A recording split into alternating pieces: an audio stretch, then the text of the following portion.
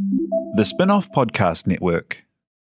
Are you making the most of your KiwiSaver investment? Generate is an award-winning KiwiSaver provider with a track record of strong long-term performance. Making a smart decision now could add tens of thousands of dollars by the time you reach retirement. Book a no-obligation chat with a Generate KiwiSaver advisor today at generatekiwisaver.co.nz/get-advice. A copy of the product disclosure statement is available at generatekiwisaver.co.nz. The issuer of the scheme is Generate Investment Management Limited, and of course, past performance does not guarantee future returns.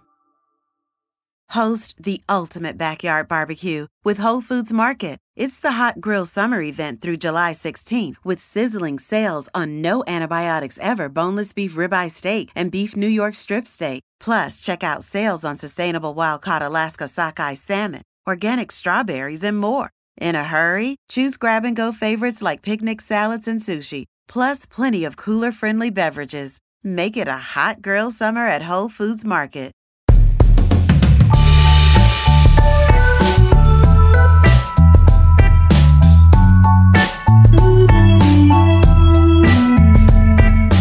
Tēnā koutou katoa, this is Gone by Lunchtime. My name is Toby Manhire. With me today is Annabelle Lee Mather. Kia ora. Kia ora. And Ben Thomas, you're a little late. Well, the logistical issue that we had is that no one can talk to me before I've had my coffee. And so I had to swing by the McDonald's drive-thru, but now I'm about a third of the way through this delicious medium long black, and we can talk freely. I've got 5 kids and I still get here before you. I'm also... You're up earlier. The listeners deserve to know whether or not you turn up late for your new slots on 9 to noon from the left, from the right politics. Do you just wander in with a McDonald's coffee when it suits you to that? Obviously not. Well, with Radio New Zealand, because Radio New Zealand have a roller door in their car park. They're quite security conscious. But there's no sort of button at reception or intercom that can open it, so you have to call the receptionist and then they run down 3 flights of stairs and press the open door. So you've got to be there early for it.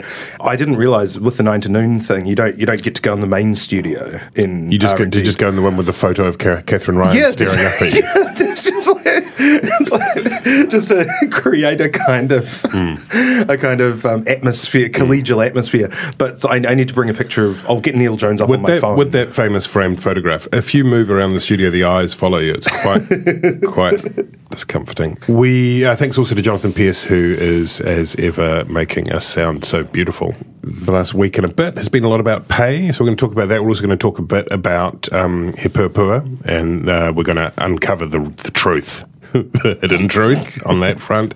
We might talk a bit about Trevor Mallard too. Big shout out to Spin-off members who make this whole circus possible. The pay, it was a big week for pay, and I'm still sort of trying to get my head around how it all worked and trying not to overthink it. But we had an announcement by Chris Hipkins, flanked by Grant Robertson, to announce that there would be some new guidelines for public sector pay, and what it definitely wasn't, we later learned, is it definitely wasn't a freeze. It was quite a sort of, I don't know if it was a rolling story or an unraveling, or basically they broke it down into 3 bands, and people who are earning under 60,000 can expect to have some healthy pay increases. People who are between $60,000 and $100,000 can expect to have nothing, with a few exceptions. That's basically the way it was played. And people over the $100,000 are not going to see any increase to their pay. That was subsequently described by most people, including opposition politicians, including sporting politicians, including commentators, including most news reports, as a pay freeze. Ben. Yeah, I think this was a case of 2 of the government's most trusted lieutenants to the Prime Minister, Chris Hipkins and Grant Robertson, fucking up what should have been a pretty routine announcement. But before public sector bargaining starts, and you've got a few big agreements coming up, you do try and set parameters. And it's probably not outrageous to say we're not going to focus all our efforts on bumping up people who are already on six figures, most of whom will be in the core public service, maybe some police with a bunch of allowances, that sort of thing. And we're going to concentrate, it's not their turn. It's time for those on lower salaries to sort of start coming up to meet them in the middle. And then that's your starting point for negotiations, as Laila Hare said, on Twitter. And then you get across the table and you're forced to make concessions, like maybe a slight, cost of living increase for the teachers or whatever, which are all points that the government had to basically walk back to over the week after the announcement. So they'll probably have to give a bit more once they get to the negotiating table. But they allowed this to be seen as, basically ruling anything out rather than just kind of managing expectations for pay rounds.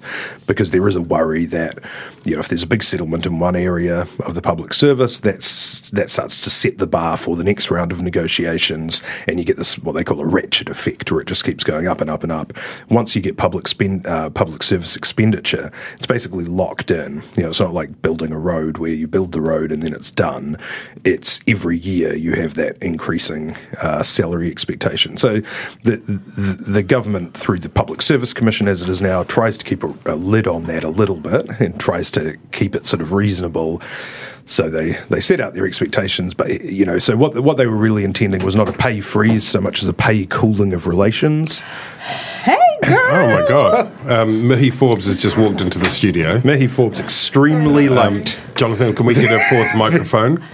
We were talking, Mihi, about the pay freeze, not freeze, that was announced by Chris Hipkins and Grant Robertson. And I wondered when it was announced whether it was the kind of thing that maybe they had focus grouped or thrown around in the room 6 to 9 months ago, where people might have heard, that's right, the public sector needs to take their medicine too. Businesses and people in the private sector are finding it tough recovering from COVID, but the mood had changed a bit. And so it seemed to me they were kind of thought this will be, there was all this kind of prudence, and it was a lot of, we all need to, at this difficult time. The trouble was it came in the same week where they discovered they've had many billions more, 5.7 billion more, something like that in the kitty. That was bad timing for them. But it was interesting because Poto Williams, when she was on The Nation the other day, she had an interesting take on the position that people were taking, and that was that she said to Tova, who was interviewing her, that as a caucus, they had really worked hard to protect those who earned under 60,000. I thought, that was an interesting take on it.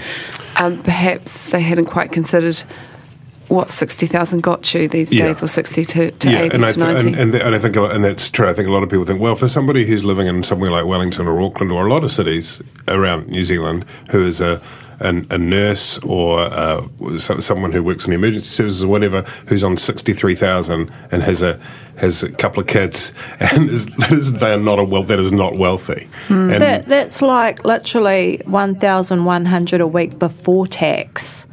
So if you're like a solo mum who's a nurse and you've got 3 or 4 kids and you are living in Auckland or Wellington, that is a tight wage to be living on. I think one of the fundamental problems of what the government has proposed is that 60,000 is way too low. Those people need to be getting pushed up as well. Yeah. Yes. So, but this all comes back to a bigger problem, which they can't address through announcements, which is that New Zealand's a low-wage economy, right? So Chris Hipkins valiantly tried to make the point, I think on RNZ last week, that actually nurses are not poor compared to the vast majority of working New Zealanders. He said most teachers, once they reach the top of their sort of pay scale, which is about 6 or 7 years in, are on about 92 grand. We're all poor together. You guys are in TV, right? But We're smashing it. We're like millionaires, to be fair. We were talking yesterday about our fake CEOing jobs that we do, where we cruise around and work 14-hour days, pretending to be like real rich cats. I suppose if they did make part of the public sector pay guidance that people who work in comms across the public sector should be paid less, that would be good for journalism. That's the problem, though. Yeah. That's what I heard someone the other day talking about, that what happens when you kind of put a freeze or whatever you want to call it on that sector, then, we're just going to be paying more in bins. More bins. Yeah, more bins. The problem with it, contracting all over the show. One part of the COVID response that's been missing is the fiscal stimulus for PR and communications contractors. That sector of small mum and dad. Sort you out a select committee hearing for that. Sort of PR consultants. Maybe just a Your lives matter too? $1 billion. We were talking about before we started, but have you ever considered going on The Apprentice? Everyone on The Apprentice is just a marketing person, eh? And they're all social media. Yeah, they're all like social media specialists and marketing people, and to answer your question, I have, and I was rejected. The public sector pay guidance, and it was guidance. Annabelle, they did end up rolling it back a bit. One of the problems in terms of, and it was mismanaged, it seems to me. And part of the problem was that you had this furious letter from the PSA coming out, in which they said apart from being appalled by the announcement, they said no one thought to talk to us about this, which seems kind of dumb, right? Which seems pretty dumb for a Labour majority government not to have a conversation with the PSA before they put these. The comms and the consultation around it was clearly appalling. I think another interesting point that was made last week is, the perception of unfairness from the private sector, and that we've just had a rise in the minimum wage, not enough in my opinion, but some, and now provision for a new public holiday. So while private companies are having to find this additional resource to pay their staff, the government is saying, well, we're not going to increase ours. And the other thing too is that I don't think in terms of wider New Zealand there's a lot of resentment around people earning $60,000 to $100,000. I think when you look at some of the wages, the CEOs of government, ministries and SOEs and that are earning $800,000 at ACC, those are the sorts of salaries that concern people. I think nickel and diming someone on 60K supposedly for the benefit of someone on less money seems like strange economics to me. On consultation, they only needed to ask the staff in their office how they feel, how they all feel now about their kids' teachers and about the nurses that gave them their injections and things like that. Because I think following COVID, the relationship that mums and dads have now with lots of those people who are working in those 60 to 100 bracket has really changed. I think that's right. It's a uniquely sort of favourable climate for, because normally I think the perception, or at least the cliche of the perception of public servants is, sort of walk-shorted, bearded dudes striding around Wellington, just waiting for retirement, basically, doing the Dom Post quiz for 4 hours a day. Whereas, post-COVID, people are thinking, no, the public sector, the ruthlessly efficient people who got me my wage subsidy within 36 hours and, taught my kid over Zoom and, and so... And which I think is also part of why there was such a good reception for the fair pay agreements as well, because not only do the people who were targeted by that very long awaited policy, because of COVID they have a name, essential workers, and prior to COVID maybe the middle classes didn't spend a lot of time thinking about why their office was tidy when they arrived in the morning, or why they never had to replace toilet rolls. Let's talk about their eggs Benedict. Let's talk about that fair pay agreement then, because that was an announcement that was made last Friday and got, I think, on the whole, much less attention, partly because there was no scrap about the vernacular that was used, but was, in the scheme of things, I think a bigger moment it's kind of extraordinary, really, when you think about it, that it's this Saturday marks 30 years since the introduction of the Employment Contracts Act, which is covered quite brilliantly by Rebecca McPhee in her new book about Helen Kelly. I'm talking to Rebecca McPhee at the Auckland Writers' Festival on Saturday. If you're in the city, come along. A little plug there. But that was introduced. Can I get free tickets? I reckon that you just walk in. Okay. That was introduced under the leadership of Jim Bolger.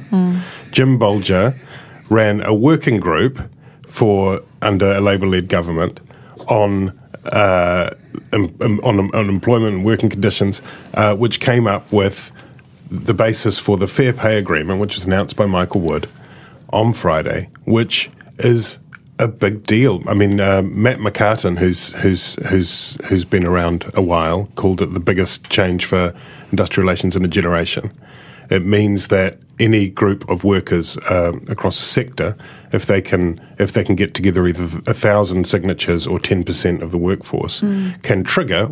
This is still hasn't gone into a bill yet, but would then be able to trigger basically an award round.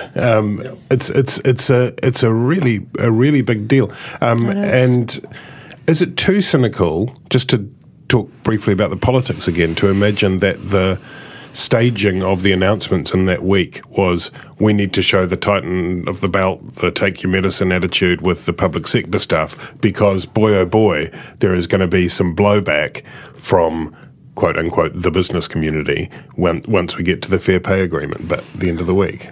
I don't know if that was done on purpose, but in a funny way, I think it makes for a more fertile environment for it to come in, because people, they're annoyed at the government for the proposed wage cool down, chilly winter vibes, not a freeze. So in some ways it makes it more palatable. And, we live in a society now where our supermarket workers risk A, getting stabbed, or B, dying of COVID. So I think that maybe for the first time in a couple of generations, there's really strong public goodwill to for this type of legislation, and it's we should be capitalising on it ASAP. Look, if I had have known you're going to talk about this, I probably wouldn't have come. Well, there was I agree with Annabelle. There was a very, very good column about it and stuff today. Published in the Dominion Post. That Ben the wrote. Press, yeah. I don't think I got up early enough for that one. We've already, before you arrived, it's online. It's going to be there forever. We spoke at length about Ben Thomas's various media obligations. That's the I've stimulus heard you package. all over the show, to be honest. Yeah. What do you call it? Multiple portfolios of work now. It's got a very diversified portfolio in his shilling and scheming and have you got an propagandising. assistant? Like, how do you keep up? Basically, if anything runs over time, I just add that to the 9 o'clock start time for this podcast. And I just that's how I find more time in the day. What increments do you bill in? Do you bill in 12-minute increments, like a fancy downtown lawyer? Or what I do 15. 50? You 15? 15. Do you? Wow. 15 minutes? 15-minute increments. Wow, if we did 15 minutes. Imagine if we did 15 minutes. We'd be multi-thousand years. We'd be multi-thousandaires, and actually people would go out of business. People would consult with us would go out of business because they'd have no money left. That's the plan. You were saying, Ben. So there's a couple of ways you could slice it that the government could have plausibly come to announcing both these things in 1 week. From a comms point of view, they might have been thinking, well, both of these are part of our general thrust of trying to raise wages, but from the bottom. So sort of the opposite of trickle down economics. We're trying to raise wages at the bottom. We're doing that by concentrating on the lower paid public service in this wage round, and also we're trying to lift wages across those sort of vulnerable worker sectors. So I don't know that too much strategy sort of went into it. I think people sometimes overthink the timing of these things. They had to get the wage round stuff out of the way before bargaining started and before the budget, when people would sort of see that there wasn't a lot sort of in the baseline put aside for pay increases. And the fair pay agreements, they probably just wanted to also get out of the way, because that would need budget money attached to it as well. It could end up being the most important piece of legislation this government passes, I think. It's huge. I used to work in employment law, and what we saw, so the Employment Contracts Act, just in case anyone listening to this is not as old as us, the Employment Contracts Act, which came in 1991, prior to that, there was almost de facto compulsory unionism in New Zealand. Like not quite. Well, no, there had been, yeah. but it had slipped to quite a long. But it was in 1979. Just because this was a fact I got out of Rebecca's book that I've been reading recently, there were 570 strikes. Yeah. Like that's the kind of it's an incredible thing. The best of times. But the Fair Pay Agreement is actually sort of goes back to an even older pre-70s. So when National have been saying, it's back to the 70s, it's actually older than the 70s. This is going back to the compulsory arbitration system. So you're not allowed to strike in support of a fair pay agreement. But if you can't reach agreement with the employer representatives from that sector, it gets referred to the Employment Relations Authority, which is a dinky little tribunal that does sort of dismissals and personal grievances in a sort of meeting room somewhere, and they'll just set the terms for the minimum terms for the fair pay agreement for that sector. Now, we haven't had compulsory arbitration in any sector apart from the police for a long, long time. The police have got this interesting part of their contract where if their union can't reach agreement with the police itself on pay, basically the two of them each submit a proposal to an independent arbitrator, and then he has to choose one of them. And in effect, what that means is that they sort of converge together. This is going to be, I think, different from that, which is going to be the Employment Relations Authority member can just sort of set the terms, probably from a range of things that are submitted by the different parties from their bargaining. But that's a huge thing, because if you, like in Wellington, for example, right now, we saw NZ Bus were perfectly willing to basically starve out the unions, lock them out, put them off their shifts so they don't have money coming in, to wait out the bargaining and sort of force them to accept whatever the employer was wanting, which they won't be able to do under the fair pay agreements. So this is actually an incredibly powerful tool that's been given to the unions. Yeah, and one that had been fought for over decades, really. It is. I mean, to repeat myself, it's kind of staggering to think that it's Jim Bolger who did it. He's coming in strong with the socialism vibes, eh? So much, and He's like the Che Guevara of Waikato. Totally, yeah. Of the King Country. Yeah. Yes. It's something to should behold. hear his treaty talk these days. This has gone by lunchtime. We'll be back in a moment. Host the ultimate backyard barbecue with Whole Foods Market. It's the hot grill summer event through July 16th with sizzling sales on no antibiotics ever boneless beef ribeye steak and beef New York strip steak. Plus, check out sales on sustainable wild-caught Alaska sockeye salmon, organic strawberries, and more. In a hurry? Choose grab-and-go favorites like picnic salads and sushi, plus plenty of cooler-friendly beverages. Make it a hot grill summer at Whole Foods Market. I'm Toby Manhire, and this is Juggernaut, the story of the Fourth Labour Government. A podcast in 6 parts. Doesn't give my opponents much time to run up to an election, does it? This nation is at risk. What do you think you're up to now, you perverted little liar? I could smell the uranium on it as you lean towards it. Most radical overhaul in the history of New Zealand's administration. Juggernaut, the story of the Fourth Labour Government. Made with the support of New Zealand On Air. Listen now on The Spin-Off or wherever you get your podcasts. Speaking of insurrectionists, we're going to talk about He Puapua, which is clearly a manifesto for a complete takeover of the country, Annabelle. Indeed, it's our secret plan to get Pākehā New Zealanders to cede sovereignty to Māori, because clearly most of them are tired of being in charge of New Zealand and don't like having tino rangatiratanga over their lives and want us to be the bosses of everything. So we're here for it. We're talking, of course, times. about a paper that was put together by a group of academics, which followed New Zealand signing up to the UN Declaration on Indigenous Peoples, is it? And then that process began under the last National Government, and then the last Labour government commissioned this report, and like a lot of reports, it's sort of been in a pile, I think, of reports.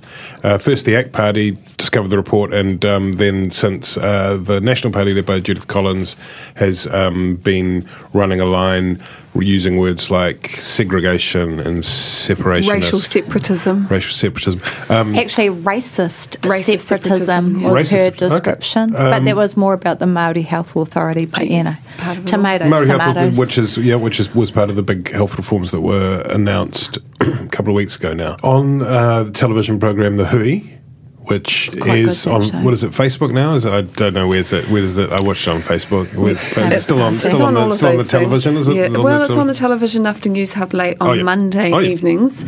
So if you've got a television midnight. Depends. Sometimes 10:30. Okay, right. And then it's 8:30 live on newshub.co.nz.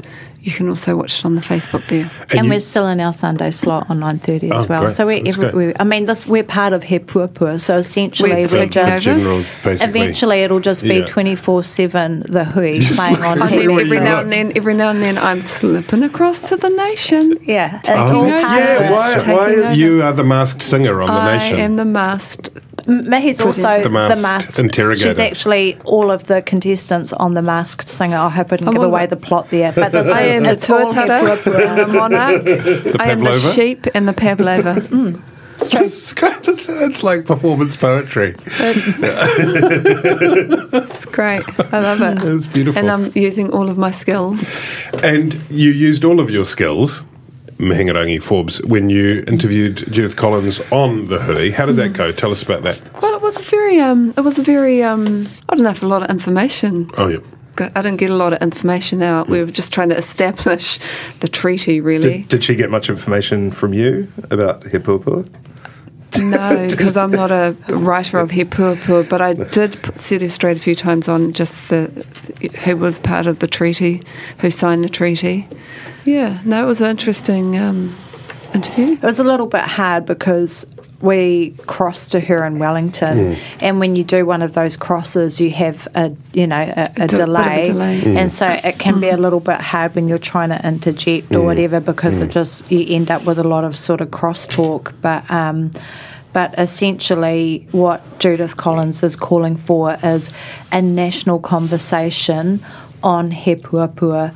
As someone tweeted, what is a national conversation, please and thank you. Be good to have a bit of an explanation about that. But on notwithstanding the hoary cliche of a national conversation, is it so terrible that people read He Puapua and have a discussion about He Puapua and the ideas that are in it? No, that's fine. I mean, I think, I'm going back to the question that you asked me, what did we get out of it? I think that one of the lines that Judith Collins runs is just who is part of the treaty. And so I think that it would be, before we actually talk about He Puapua, let's have a conversation about Te Tiriti and what that means for us, because we're actually all working in these partnership frameworks and they're all interwoven through this government, the last government. I mean, for goodness sake, the Uriwera bill is basically the national government through Chris Finlayson, and correct me because you probably know more about the bill than me, is literally taking that ngahere, that forest, out of government hands and putting it into an iwi authority. So it became a legal person. Became a legal person under... She became a legal person. Yes, koe, te ngahere, te uriwera. So, we've been working within these frameworks for a very long time now. So then when you start having this discussion around what the treaty is and who the treaty partners are, and starting to push that out to our Pacific cousins and other people and other minorities that live in New Zealand, then that's a very dangerous space, and so we have to get right back. If we're going to have a conversation about He Puapua, let's have a conversation about the treaty and what that means for us. Yes, because watching the interview, some of the discussion seems to be predicated in some people's mind on the idea that the treaty was basically an endpoint, like as if it's kind of now we've sorted that, and we'll all just be one people, the one people, one law for all thing. Yes. That seems to be a point of quite strong difference. When she gave her speech to her delegates a couple of weeks ago, I think it was, she talked about Northern Conference. Kawanatanga, and she referred to our relationship with the Queen. She talked about rangatiratanga, and she talked about property rights, which was interesting. And then she talked about oritetanga, which she talked about everyone having the same, it's about fairness and need. And she included not just Māori and tangata whenua and tangata tiriti. She talks about all New Zealanders, and she actually specifically names different groups of people. So I think that's that's how she's describing the treaty at the moment. And I think the rangatiratanga one is interesting because she specifically talks about property rights. And actually in that discussion alone, when you talk about property rights, then it becomes about how old is our claim to the property right? Because, are we going right back to 1863 when the Crown came and took 1.3 million acres of land from Waikato, or are we talking about the property right of just in the last 20 years? Because you can't make those claims unless you're going to, unless it's going to go all the way back to 1840. Anyway, that's where I think the discussion needs to be had. I listened to Willie Jackson's interview on RNZ this week, just coming back to your question about why shouldn't all New Zealanders read He Puapua. And he said that the concern was that it would be politicised and used to ramp up anxiety about issues such as we've seen discussed this week by Judith. Do I think all New Zealanders should read He Puapua? I think it should be compulsory reading, but I also think that you need to do a little bit of homework beforehand and understand what the Te Tiriti really means, what treaty partnership really means, and also an understanding that, like Judith did, like Ms. Collins did on Monday evening, you can refer all you like to democracy, but there's no democracy in New Zealand that isn't predicated on Te Tiriti, because it was Te Tiriti that gave the government the right to be established here in the first place to exercise democracy. So yes, but it has to come hand in hand, otherwise you won't understand it. I don't think anyone should read He Puapua because I read it and it was very dull. I forced myself through the whole thing. When you actually get down to what He Puapua was, it was basically a group of academics thrown together to sort of blue sky think about what would New Zealand have to do to reach its obligations under the, I must say, very voluntary UN Declaration on the Rights of Indigenous People, or UN DRIP, as we like to call it. And they got together for about 2 weeks, I think. So this is all just the thoughts that they basically already had on how you would sort of give full expression to, what's in the DRIP. And then they put together a stock take of things that you could point to that New Zealand's already done that would be getting it closer to the DRIP. I actually think, politically, I think it's a terrible idea to tie any of this to the UN stuff, because New Zealand has a treaty. We don't need a UN declaration. We've got a treaty and we're busy enough trying to figure out what that means and what partnership means going forward without bringing the fucking UN and Bahrain and whatever into it, right? And He Puapua, I think, Willie Jackson's totally right that it was going to be used that way, but it was always going to be used that way. And the government's got to take some responsibility for not just shutting it down and saying, this was just a think piece, yep, we'll add it to the pile of stuff that we're thinking about. Because this is not actually where the action is. When the Department of Conservation, those papers were leaked supposedly to Judith Collins, saying that, in essence, that DOC wants to consult with iwi more and see how they can get local Māori involved in conservation areas, right? This isn't part of some UN Illuminati plot. This is because DOC lost a court case 2 years ago that they appealed that went to the Supreme Court, and the Supreme Court's and the basis for this was tours of Motatapu Island in Auckland. Fuller's did tours of it, had been doing tours of it for years and years and years. There was the Tamaki Makaurau Treaty Settlement, which gave Ngātai ki Tamaki, acknowledged their historical relationship to the island. Ngātai came along with a proposal and said, we'd like to do some tours. And Doc said, "Oh no, we're happy with Fuller's, thanks." And and they sought judicial review of that decision, and the court said Doc was breaching its legislation, and so Doc is now doing a stock take of all of its relationships with iwi and how it, and basically it just boils down to you've just got to do. You just got to talk to people. You just got to try and have partnership where you can. Like, a million years ago, there was the Kaikoura whale watching case, which established the duty to consult, the duty of the Crown and local councils to consult with iwi where relevant. And I think consultation became a bit of a checklist and a bit of a box-ticking exercise.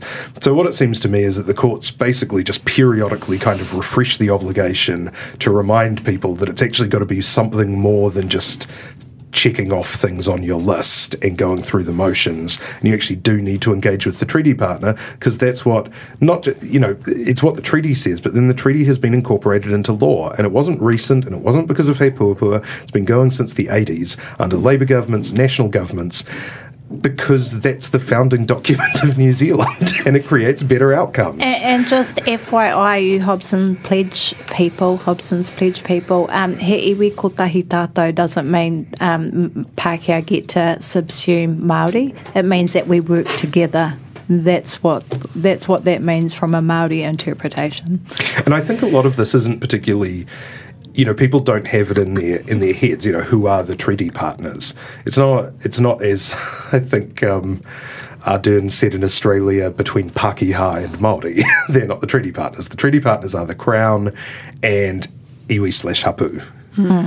I think I've been thinking a lot about, in the last little while, given the whole He Puapua discourse, the relationships that, because, what we're talking about here is partnerships and relationships, and some of us do relationships and partnerships better than others. And so I was thinking about all of these really positive outcomes that have come from, Chris Finlayson's work in the National Party, certain iwi that have worked better with the Crown to achieve some really amazing outcomes, and just about how those architects of those kaupapa must be feeling at the moment when it's kind of all being torn down and shredded.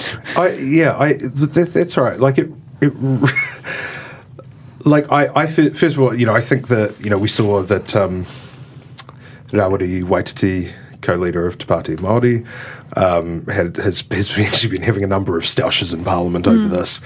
Talking about racism, saying we need to label racism in Parliament. I actually think all of that stuff's pretty counterproductive. Don Brash didn't start going up in the polls after Orewa until the debate shifted away from his absolutely zero evidence of special treatment towards a debate of, is Don Brash a racist? And that's when people started getting emotionally involved in all of this. So I think politically it's counterproductive, but it is. It's so dispiriting when you see the incredible work that people like Tamati Kruger and Tuhoi have done, people like Hami Petapi, these people, Sir Tipani O'Deegan, people, across the country have done... Everyone who works on a Māori Trust Board or a runanga is working mostly for free. Yeah. And while the doc and all the other people that they're consulting with are on full pays, everyone else is working literally in their spare time after their other job and putting all their kids to sleep. So... we're still working in inequities, if you like. We're meant to have had this big, payout, but there's actually not much money. And none of these people have ever approached their task with the goal of taking over New Zealand and subjugating white people. And it's so frustrating for that kind of implied narrative that, that all of these people out working in their communities, working with, people, trying to create jobs, trying to create better health outcomes, that somehow that's a threat to the average national voter. And it's so frustrating. And we used to see this, when I worked in Finlayson's office, because we were doing treaty settlements. You'd see this all the time. People, genuinely nice, kind-hearted people who just didn't really know what was going on. They would get a Hobson's Pledge flyer or whatever it was called back then, because these groups just keep rebirthing. And they would start panicking and thinking that because there was a treaty settlement in their area that their farm was going to be confiscated, and and it's just does my head in, these debates, quote unquote, can really cause a lot of harm. And I think that the danger, of course, is that, people, while it's satisfying to kind of go full bore at the National Party, say, if you're Aori Waititi, it doesn't necessarily create the best outcome overall. No. It's interesting because that relationship between the Māori Party and the National Party looks like it could never ever be fixed, and they Imagine could never. the thought of it. The thought of it, and actually, it wasn't that long ago that they were all sitting at the same table, as the Ururo used to say at Te and working quite well together. And so probably and John Key was super keen to have the Māori Party. Could that possibly have been National's best partner? They were okay. The Māori Party actually, even when they were a support party of the Key government, they voted against the government slightly more than they voted for the government. But what they did do was support Key on things that ACT was against. So they were a very important part of that government, even though they actually ended up siding with Labour on losing votes for the opposition more often than not. It's actually interesting that you say that, because I think there's a very good possibility that the Māori Party and the National Party could work together again, because yesterday. not next week. Not tomorrow. As I think everyone's canvass, this is not an election-winning strategy. You can't get centrist voters on this kind of strategy. Judith Collins is not going to win the next election, and in fact, Judith Collins may not make it still. Stabbing a steroid injection into your that's body, right. It's a Jason Statham crank too, just sort of just keeping going, just trying to stay alive for another day. And just like when what happened with Brash, when Luxon or whoever takes over, they will then tack away and go, we are the new National Party, we are going to be better treaty partners, and look, we're putting it in the Constitution. You can fly the Māori flag on government buildings on Waitangi Day, and we'll have Christopher Luxon will cruise over to Mount Roskill and pick up a child to take to Waitangi, and kidnap a child. Put down a hangi. He'll dispatch his handlers. He'll carry her along the foreshore. Dragging a tamariki along the coast at Waitangi. Screaming. As part of the new Air New Zealand Safety Act. What's happened to that young woman? I don't know. She moved to Australia. What was her name? We've run out of time. We were going to talk about. It wasn't actually Aroha, but it became Aroha. Oh, right. Oh, really? Go on, cool, go. We were going to talk about Trevor Miller, but we ran out of time, and you've got meetings to go to, people to see. We do. CEOs to consult with. The main thing about Trevor Miller, which we all return to, but there's been a lot of stuff in the news, the thing with Rawi Waititi being ejected, obviously the kind of volatile exchanges with Chris Bishop. But in summary, but mostly, you can say rape, but you can't say racist. The end. No, we still go. No, I was just going to say that the really important thing was that he sent a mean tweet to Ben Thomas, and that was the. I mean, do you just want to have like two sentences in your defence on that? Was it a private message or goodbye? Out there? No, it was just an at reply which misunderstood my tweet. But this is normal. Like, it was a correction. He corrected you. No, he didn't. Well, yeah, but he was wrong with his correction. But he was incorrectly correcting me. Well, at least he's consistent. He corrected me once too. Because the thing is, Mallard likes to correct you. Mallard, he's a good guy. He's a good guy, and he's a very good minister. He's funsies. But he went absolutely insane in opposition because he had nothing to do, and he just became this weird old Twitter crank. And since he's been speaker, obviously the gravitas of the office, but it still persists in the system. He's a bit of a long hauler, and so sometimes it just pops out, and he's like, I just got to get in amongst the action. This has gone by lunchtime.